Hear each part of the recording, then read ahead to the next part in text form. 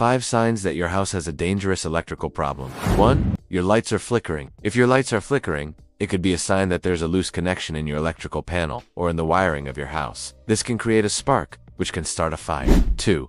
Your outlets or switches are warm when you touch them. If you feel heat coming from your outlets or switches, this is a sure sign that something is wrong. It could mean a short circuit in the wiring, which can start a fire again.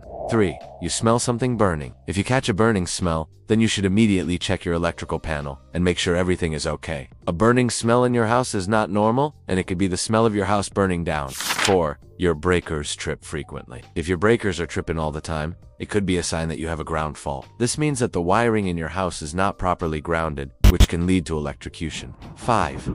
You have old or frayed wiring. If you see any wiring in your house that is old, or if you notice any unraveled or worn edges, wiring, don't wait. It's super important to get it checked out. You should get an electrician to come out and take a look at it right away. Old wiring can be a major fire hazard. So if you have any of these 5 signs in your house, you should call an electrician ASAP. Do you notice any of these signs? Don't wait, electrical problems can be deadly. Stay safe and subscribe to Fix It Flow for more simple, powerful safety tips.